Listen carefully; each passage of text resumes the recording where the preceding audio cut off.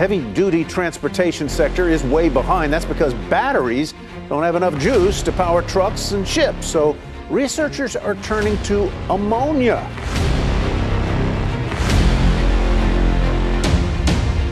It seems like the automotive industry is on a roll where we get to see and hear about the innovations pretty much every single day. In the same regard, Ford CEO Jim Farley has recently revealed about the company's next step towards innovative propulsion systems, which is the ammonia engine. So what's this news all about? How Ford is going to make sure of a development towards a sustainable and clean environment by introducing ammonia engines? How do these engines operate and what benefits and challenges do they have? Let's take a look at all of this in today's video. So without wasting time, let's get started. The rising global temperature on and above the Earth's surface is one of the most pressing challenges that we must address in the coming years. Our planet's climate is changing dramatically, primarily as a result of human activity, and the transportation sector plays a substantial role in this global warming. Roads, as a vital component of transportation, bear a substantial responsibility for achieving emission reduction targets, and there is a need for immediate action to identify viable and effective alternative energy sources. Currently, mature alternative fuels for cars and other driving tools include compressed natural gas and liquefied petroleum gas, both of which are non-renewable energy sources that emit carbon. As a result, initiatives to reduce the effects of transportation on the Earth's atmosphere are currently being widely researched and investigated.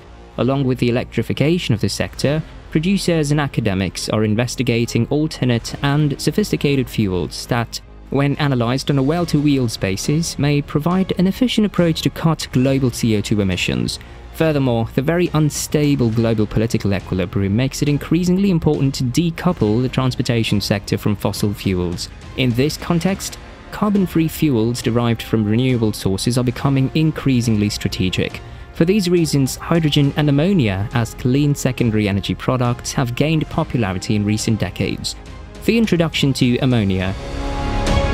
Ammonia is a versatile chemical that's made up of nitrogen and hydrogen. It's well recognized for its usage as a fertilizer in agriculture, but it's also frequently used as a base for chemical synthesis or as a molecule in a variety of activities. Ammonia has sparked interest in recent years due to its potential as a hydrogen carrier and a carbon-free fuel. Because of its extremely high hydrogen density, it is classified as a hydrogen carrier. Indeed, each mole contains 1.5 molecules of molecular hydrogen. The role of hydrogen in the transition to decarbonization of the transportation industry is widely understood. But there are some issues with hydrogen. Hydrogen storage continues to be a significant difficulty, restricting its direct use to vehicles. It must be stored as a liquid at 253 degrees Celsius or as a gas at 700 bar pressure.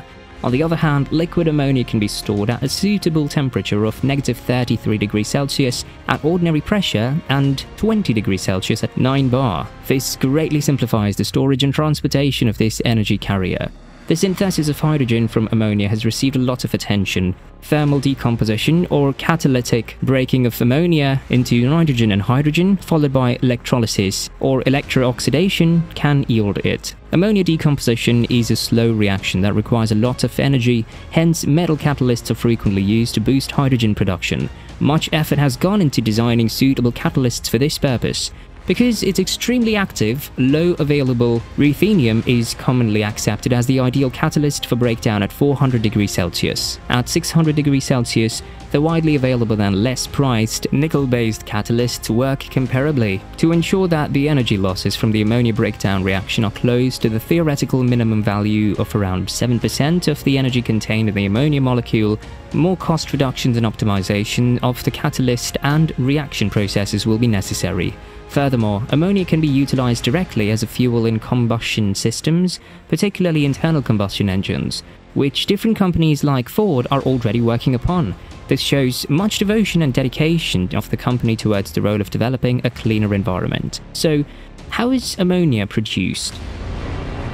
The principal process for producing ammonia is the Haber-Bosch reaction, which occurs in the presence of catalysts at a pressure of 200 atm and a temperature of 400 to 450 degrees Celsius.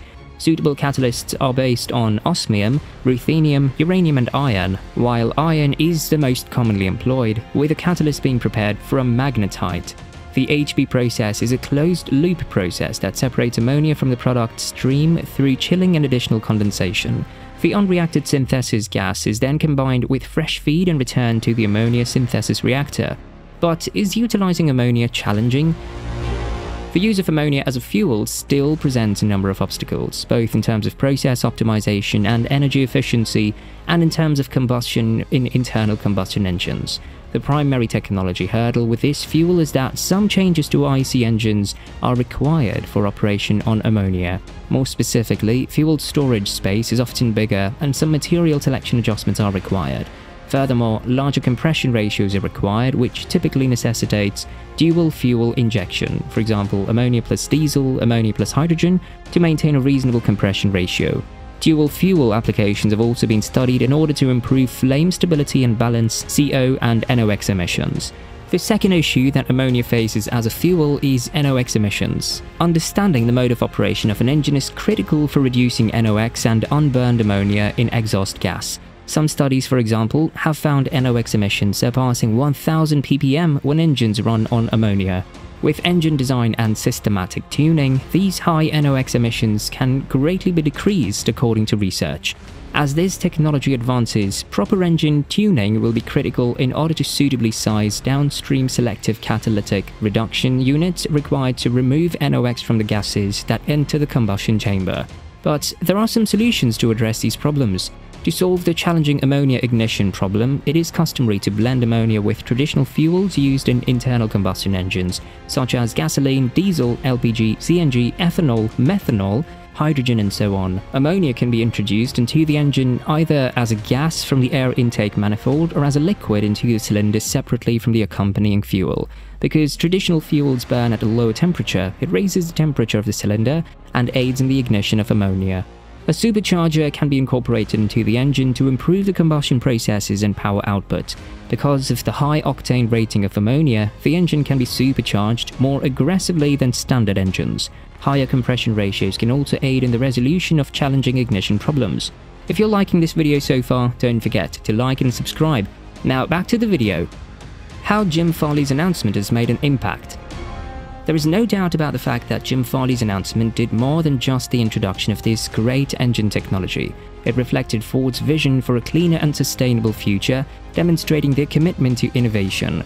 Ford has a rich history of pioneering automotive technologies, from the assembly line introduced by Henry Ford to the recent push towards electric vehicles.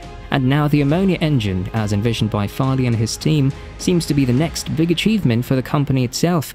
Under Farley's leadership, Ford appears to be looking beyond the horizon, ready to embrace solutions that others might not give much attention to. This commitment can be seen not only in the research and development efforts, but also in their strategic partnerships and investment in clean energy infrastructure. Ammonia, like hydrogen, has enormous potential as a zero-carbon emissions alternative to fossil fuels. And it looks like Ford is on the go to make this happen by introducing an engine that is powered by this gas, though there are some challenges which cannot be ignored. But with the evolution and development of the latest technology, it looks like these issues will be resolved in the near future. Regardless of which way things go, analysts anticipate a rapid expansion of the green ammonia market. The proposed concept will enable cost-effective net zero growth in a variety of industries, including automotive, marine, aviation, and power industries, engine and propulsion system suppliers, and renewable energy and fuel industries, by converting from conventional hydrocarbon fuels to carbon-free hydrogen and ammonia fuels. What are your thoughts on this though? In the comments below. If you enjoyed watching this video, then hit the like and subscribe button. Thanks for watching and we'll see you next time.